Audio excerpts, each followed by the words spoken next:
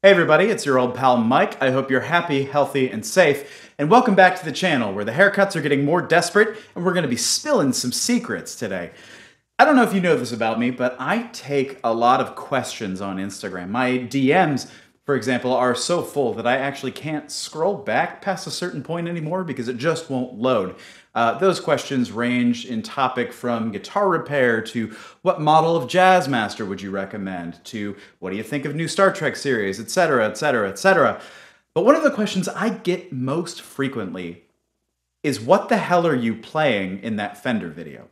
If you haven't seen it, many months ago I did a video with Fender, probably my first official video if I'm not mistaken, and it was on the subject of the Vintera Jaguar. It was this lovely ocean turquoise guitar with a tortoiseshell guard, and I opened with something like this.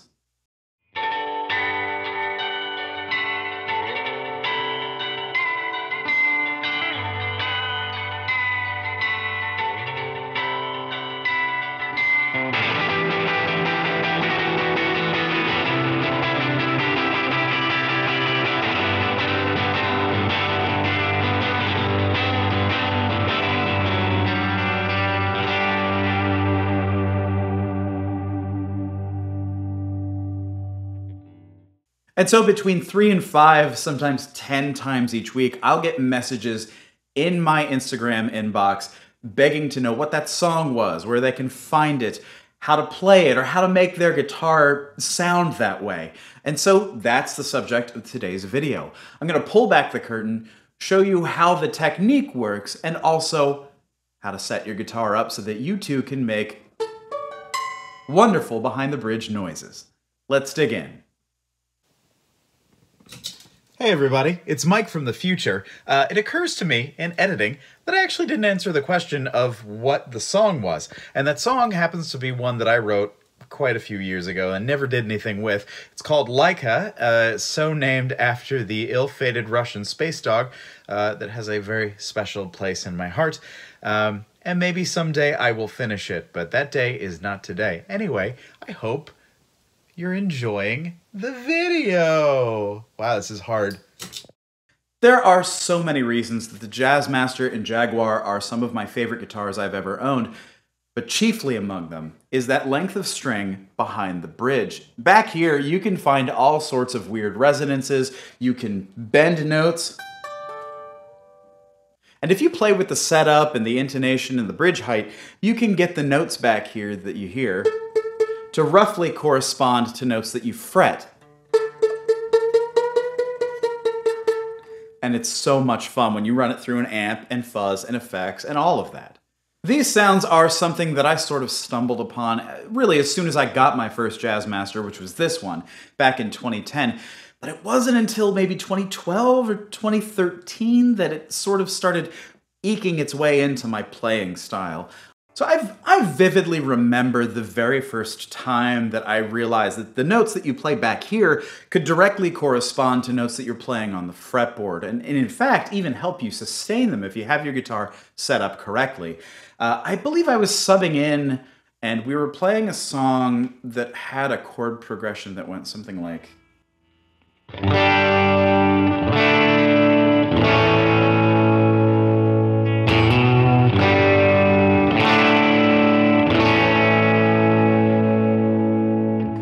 And try as I might, I couldn't figure out a guitar part that accentuated those things. I was looking for something that would help me build intensity and tension as the song built to its final chorus.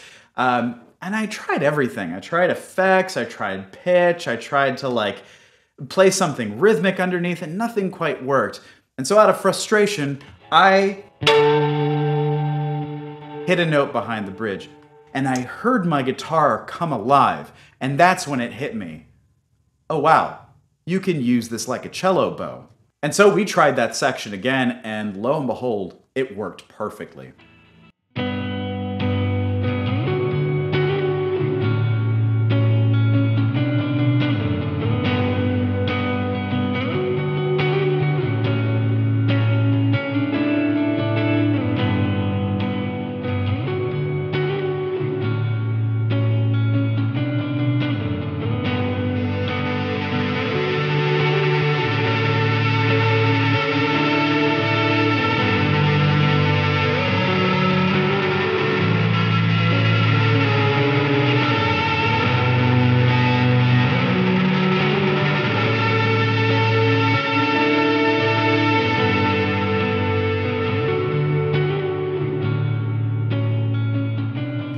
Ever since then, this clanging resonance from behind the bridge has become a huge part of my playing style. And you know me, I'm always trying to make my guitar sound like other things, maybe like a waterphone or a cello. And I've used these sounds on practically every project I've been a part of since then, including most recently with a band called Fellow Robot, which sadly I'm no longer a part of. However, that sound was a huge part of my guitar playing in that band. Here's a clip of me opening a song while on tour in February. We were in Seattle this night and my good buddy Martine happened to get some good footage of me plucking behind the bridge on my 1961 Jazzmaster Pancake.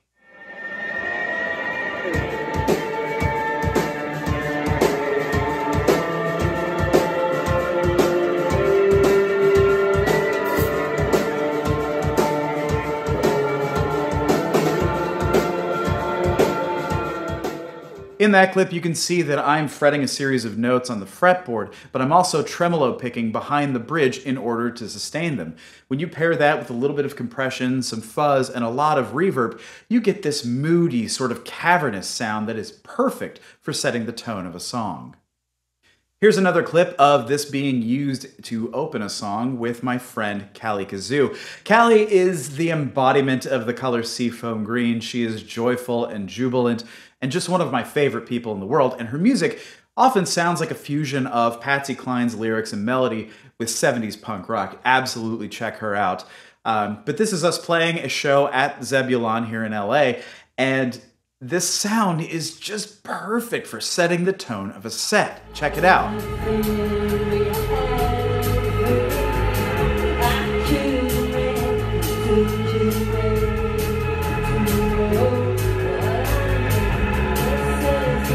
And I was also able to use this sound to great effect with my good friend Vanessa. She goes by the name VAVÁ. Her music is heavily influenced by Brazilian rhythms, and as such, her guitar playing is spindly, and it is wiry, and it is intricate. She is the best guitar player I know, and I'm so glad that I get to back her up sometimes because all I do is make weird noises and play power chords. I'm a very ham-fisted guitar player, so it is a huge honor.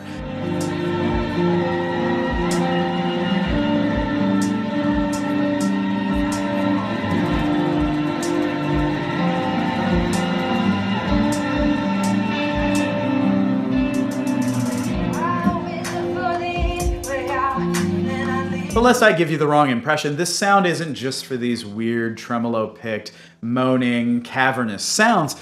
You can also do a lot of really good melodic effects just by plucking notes behind the bridge. Here's a clip of me many years ago recording the song Golden Man with Fellow Robot. Golden Man is a plaintive, sort of cinematic song that I personally love and I'm really proud of. But it needed something extra in the chorus, something to kind of elevate and lift. And so I came up with the idea to pluck notes behind the bridge and tune my guitar as I went. And I think what we came up with worked really well. 5, 6, 7, 8.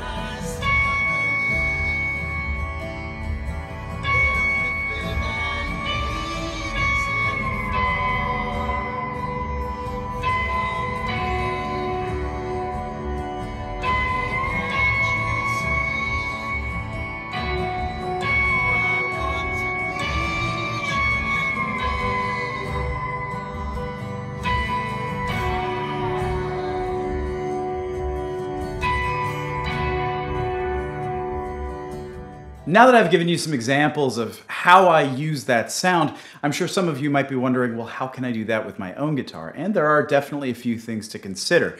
First, hardware. Now, if you've seen the Fender video, you'll know that the Vintera Jaguar has vintage style hardware, which includes the floating bridge and the threaded rod saddles for each string.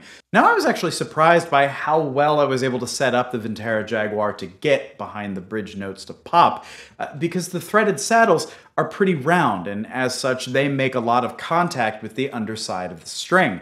And I find that the greater area of contact between the saddle and the string, the less you're able to get the notes behind the bridge to pop out.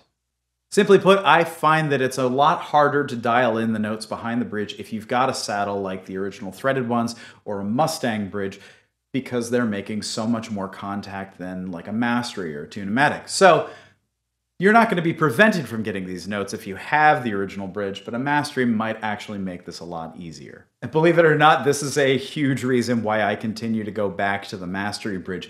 It's because of that slim point of contact, the deep grooves in the saddles that keep strings in place.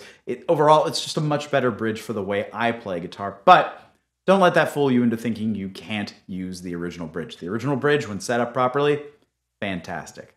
The second thing I'd like to point out is setup. With a Jazzmaster or Jaguar, you can absolutely play with overall bridge height, intonation, and even the amount of tilt back on the neck to maximize some of those sympathetic frequencies.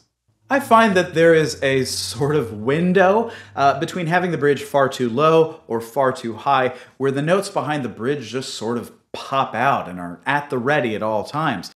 And when someone doesn't want these frequencies on their guitar, I tell them to keep raising the bridge, because once you raise the bridge past a certain point, the strings become taut enough that they don't really respond to what you're playing the way they would with a bridge much lower. I don't know if that makes sense. This is all very nebulous and weird. I'm doing my best. We'll see. Now, I have all of my guitars set up differently on purpose to correspond to different notes on the fretboard. R2, for example, the guitar that I'm holding right here, is set up to respond to D, C, and G most readily, so that I can get those notes when I need them. Every other guitar I own is a little different, and I'll switch through them right now and show you what I mean. Now I've swapped over to Pancake, and if you're hearing a little echo, that's because I can't monitor my guitar at the same time that I'm using the mic, so we're just going to deal with it. This one is set up to respond to some minor keys such as D,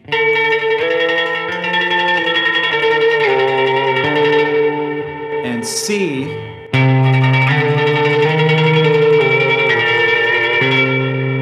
a little bit of G. G is a pretty common note for this to work with. But this isn't only a trick for the low E string. In fact, I use the D and G strings all the time for this sound.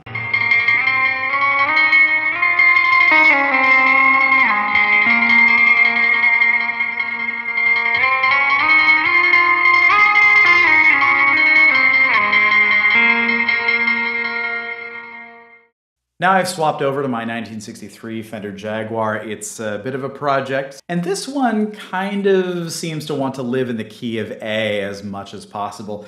Notes that just kind of jump out are C sharp, and B, and A, and G sharp. And now swapping over to one that I'm pretty sure that you haven't met yet, at least not on YouTube. This is 3PO. It is the weirdest and most impractical guitar that I own. It has 4 Curtis Novak pickups, 2 wide range, 1 gold foil with the hologram insert in the middle. See if I can get it to change colors. Oh, I love that so much.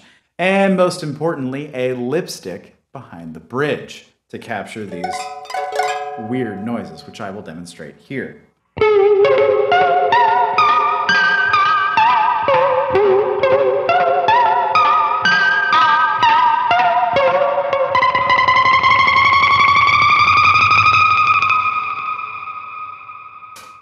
God, that is so much fun. Oh, I love it. Getting weird sci-fi noises out of your guitar is like the most fun that you can have. Now this guitar tends to live in E flat, again because of KAZOO, who writes a lot with a capo on the 3rd or 6th fret, so I like to keep a guitar in E flat so that I can get below her in terms of frequency ranges. So I'm filling in some of the missing frequencies while she's getting all the high end.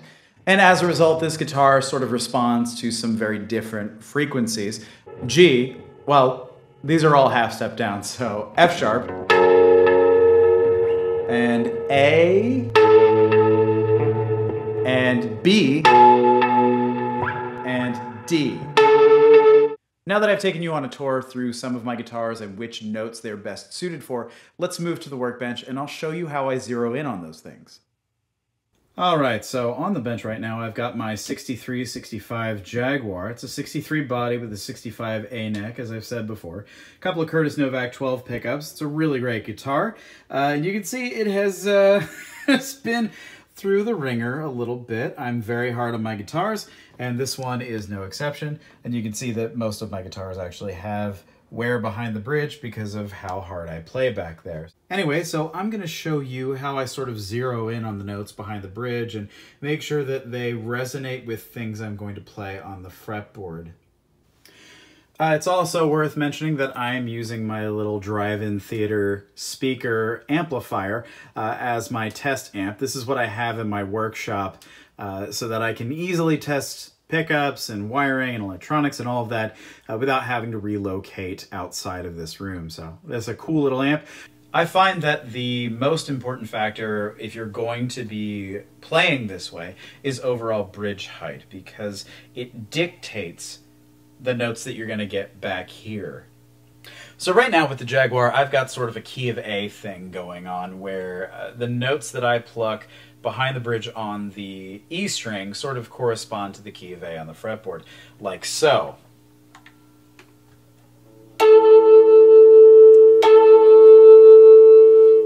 You can hear that the guitar just kind of comes alive simply by plucking behind the bridge. But if I pick another note like, I don't know, let's try A sharp, it may not ring out quite as heavily. Still there, but not as powerful as A. And this is generally how I zero in on which frequencies I can expect out of a certain guitar. I let the guitar inform me. But I would say the greatest factor in determining which notes will kind of jump out at you is bridge height. Bridge height can really dictate what's going on behind the bridge, as I'll demonstrate here. So we've got that going on. But if I lower the bridge and retune, this is going to mess up my setup, but...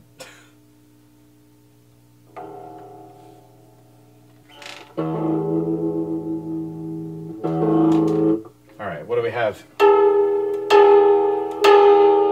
Now we've got the E resonating a little bit more. Wow, C sharp is really jumping out at me this time. Let's see if I can get that C sharp a little bit louder. Raising the bridge a few turns. I don't like that as much. Let's lower it back down.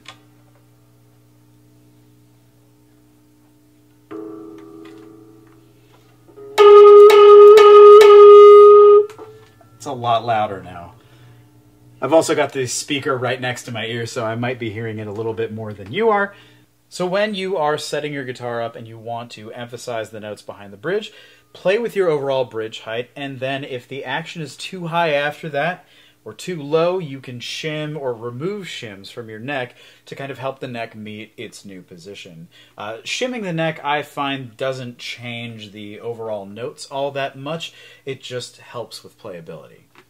Let's actually see if we can get G to pop out. Can we get G to pop out? Right now, G. Not all that powerful. Let's go lower.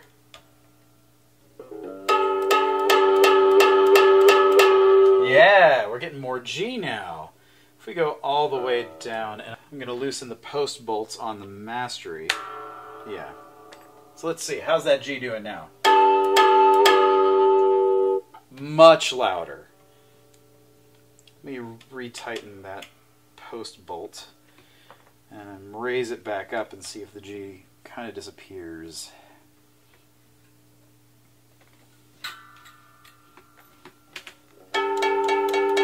Kind of does, yeah. Kind of goes away. So in this guitar, lower bridge equals more G.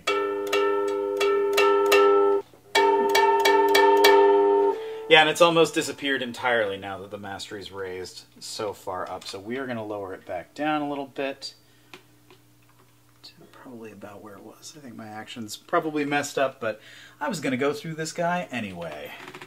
Anyway, you get the point. So let's transition back to my seat in front of the amps and we'll keep talking.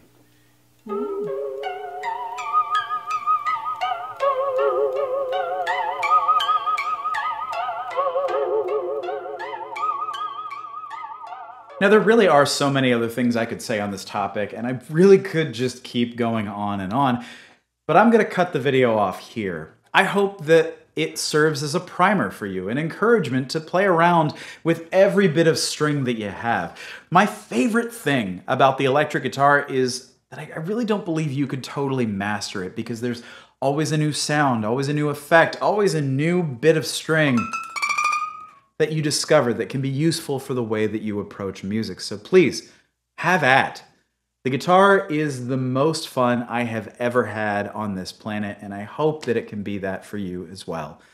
Thank you so much for watching. I appreciate you coming back to the channel, and thank you to everyone who has liked, shared, subscribed, discussed, commented, all of that good stuff. It means so much to me that you keep coming back for more and more weird and hopefully wonderful information. Anyway, I hope that you're staying safe out there and taking care of yourself and each other. Please remember to wear a mask, and we'll see you in the next video.